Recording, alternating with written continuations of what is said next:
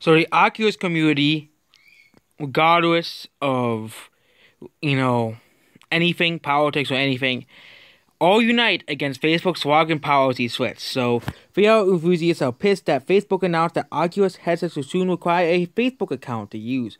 The policy effects from August with the Quest new codes will also be mandatory for every headset and Oculus release in the future.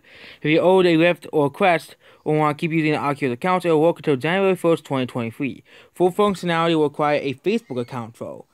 It's possible you'll lose access to some of your games and applications over time if you don't have a Facebook account.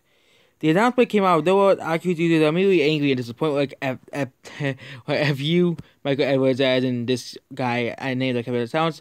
Yeah, that's going for a no-go for me, another Facebook user added. Many users felt betrayed that Oculus started by former Lucky and Northern Burby, and they Metro in 2012 found a wildly successful Kickstarter campaign. The company was acquired by Facebook, kind of like a certain other company that was acquired by Google. Well, immediately a year after the company was made. But some people were understandably very rarely given Facebook's empire is built by data-driven advertising. Lucky then assumed skeptics on Reddit that Oculus hardware wouldn't require Facebook login. In a separate comment, he promised that Oculus wouldn't track you and flash ads that you would do anything invasive.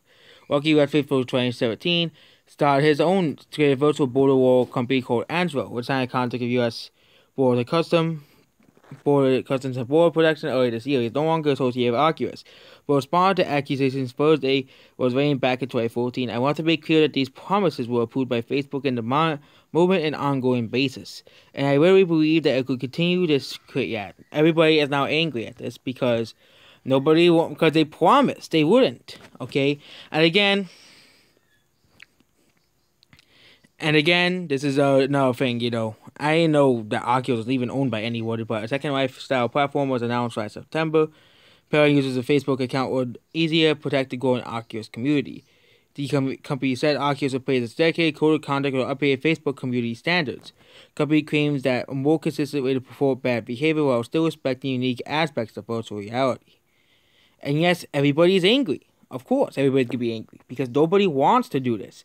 Nobody wanted this. Okay, honestly, it sucks as much as to have to log Oculus into my Facebook. You're right, getting pissed about this is way more effort than just making a full-away Facebook account. Yeah, as well, most people just make a Facebook account just so they can log into games easier. It's possible to create a big Facebook account, but you need to craft a believable identity beforehand. This process cannot be simply compared to punching a random username in Steam or Epic Games Store. Once you set up a Facebook account, the company will use your Oculus data to so personalize content and stuff here. And yeah, that's kind of what they have been doing for a while. And yes, Facebook is not using that people are just don't like this. So in the entire gaming community, or at least the Oculus community, because not the entire gaming community, because not every person owns Oculus. There are other VR headsets out there, such as Sony's PlayStation VR and other ones as well. But yep, people are now angry that the fact that Facebook is now forcing you to log in. And I won't be surprised there's now a boycott of Oculus, and then people will start buying other VR sets from other companies, so they don't have to do this at all. So that's basically it. Goodbye.